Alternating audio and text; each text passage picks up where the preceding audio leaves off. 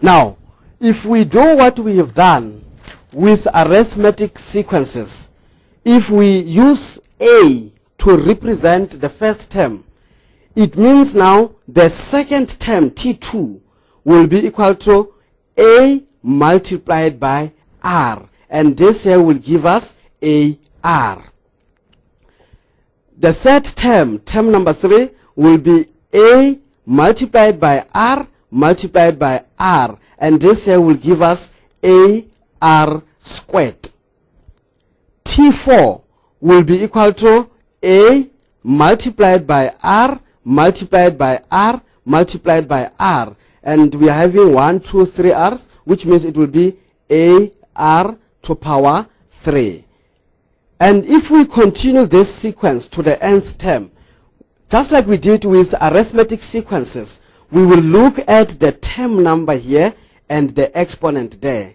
And with this one as well, we will realize the difference between 4 and 3 is 1. The difference between 3 and 2 is also 1. And the exponent of R here is 1, and the difference between 2 and 1 is also 1. Which means if I have to write this differently, I will say this is the same as AR.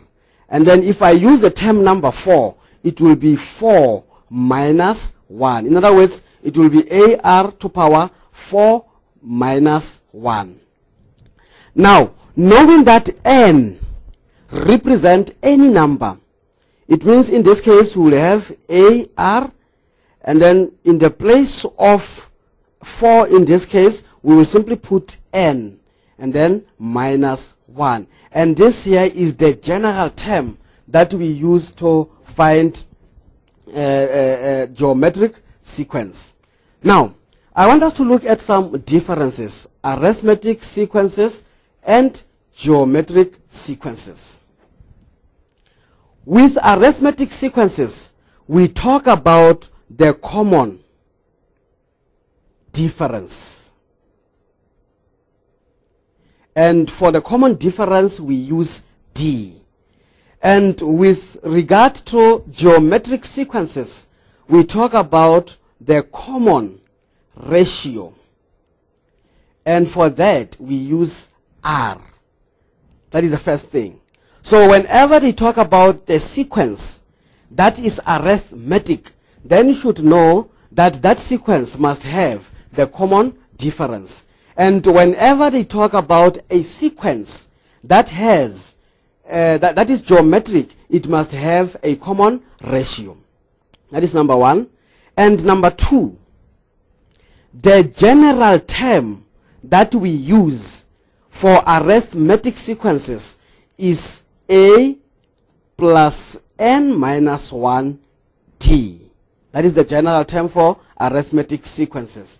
And the general term that we use for geometric sequences will be Tn equals AR to power n minus 1. So this is the differences with regard to the general term of each of the sequence. Now, there is a question that I would like us to look at before we talk about the sum, before we talk about sigma notation and so on. Let us look at this question here. Let us look at this question here. Question 2. They say here, given the sequence, the sequence given to us is 4, x, and 32. Now the first question there says, determine the value or values of x if the sequence is arithmetic. Now, what did we say about arithmetic sequences? We said arithmetic sequences are sequences which have the constant difference d, which means because this sequence is arithmetic, we expect to have what we call the common difference. And the way to find the common difference will be T2 minus T1, which must be the same as T3 minus T2. The only reason I'm writing this down, it is because they said determine the value of x if the sequence is arithmetic. Now, because the sequence is arithmetic, it must have the common difference. Now, what is our second term from this sequence here?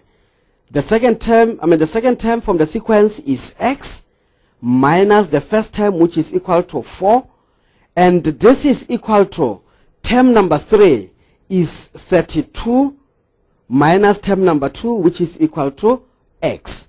So basically what we have here is x minus 4 equals 32 minus x. And then from there, we take this negative x to the left hand side, or we use the additive inverse of negative x, which is a positive x. So we are going to therefore have here x plus x, having moved this negative x to the left hand side. And this here will be equal to, we take the negative 4 to the right hand side, then we will have 32 plus 4. And therefore, x plus x will give us 2x, which is equal to 32 plus 4 will give us 36.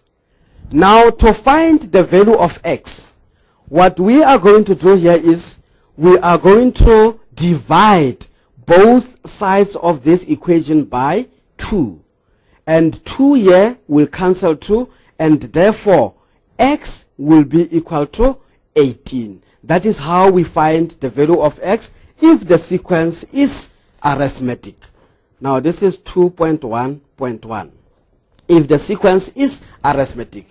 Just to remind you, whenever you are told that the sequence is arithmetic, know that the sequence must have a common difference.